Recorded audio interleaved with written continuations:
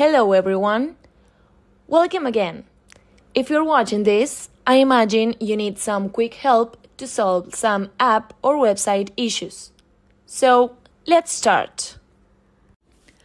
The first thing we need to do is open the Telegram app on our mobile phone.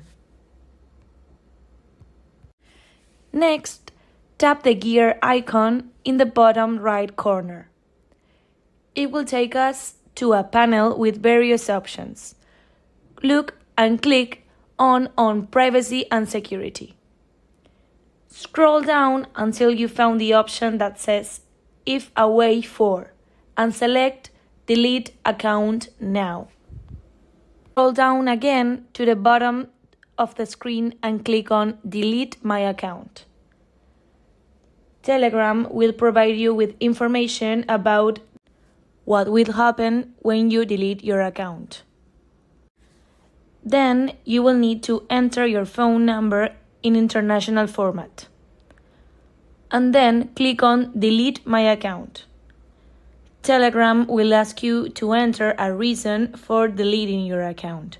Here you can type any reason, for example, not enough storage space.